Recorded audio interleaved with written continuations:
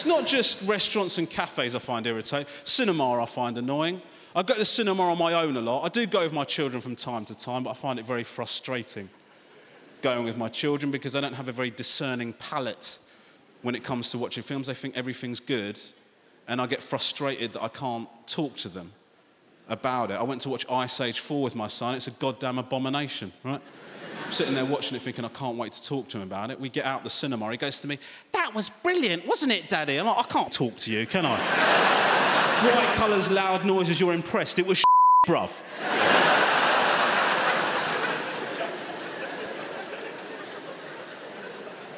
So anyway, I go to the cinema on my own a lot. I go to the cinema on my own a lot, but I like children's films. Now, going on your own to watch a children's film at the cinema is a very selfish thing to do, okay? Because what you are basically doing is you are ruining that experience for everybody else in the cinema. Because if you go with your kids to the cinema to watch a film and there's somebody that looks like me sat on their own in the theatre, you can't fully enjoy that film, right? Not if you're a good parent. If you're a good parent, you're 80% watching the film, 20% checking to see if that guy starts wanking, right? That's if you're a good parent. I've had 3 kids and I regret it. You know, I do regret it. It's too many, isn't it? Isn't it too many? Who's got more than 2 kids? Yeah? What a shitting error. Right, but what can you do? You can't kill them. You just got to sit there and wait to die. Like, I can't believe we've done this. We are never going to be happy. I know. I don't know why we did it. Well, it was your idea. It wasn't my idea. I said I don't like condoms. That's very different. I don't know why we had the 3rd one. I know why we had the 2nd one, because the first one's a legend. Oh, my God, what a kid. "Hello, Daddy. Love you, Daddy.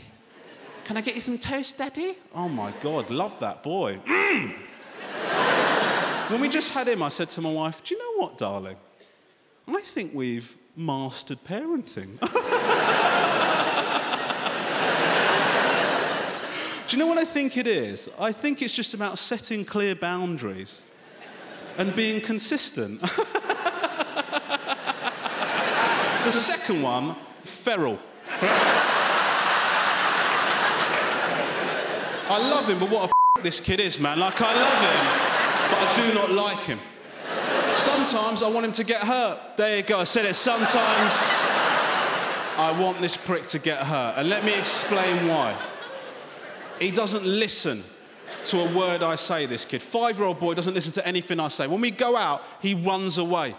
But not in like a cute toddler way. He runs away like he's fleeing ISIS. Just headed for the hills.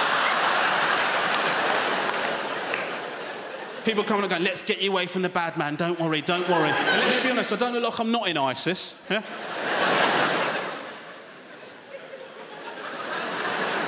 Sometimes I want him to get hurt, man. When I say to him, "Dude, don't do that. Because if you do that, you're going to get hurt." And then he does it. And he doesn't get hurt. That pisses me off, right? Because that is life telling him that I'm full of shit. That's what's happening. I'm trying to control these kids, man. It's hard. Who's got more than 2? Who's got 3? How many have you got, mate? 3. What's your name, madam? Danielle. Hello, Danielle. How are you? What have you got? 2 girls and a boy. 2 girls and a boy. Have you tried behaviour charts with your kids? Yeah. Yeah? We're trying to do behaviour charts with our kids, right? So where you get a chart, you stick it up on the fridge. Well, you put it where you want, but ours is on the fridge. Every time your kid's good, you give them a sticker. When they get enough stickers, you buy them something because you're out of ideas.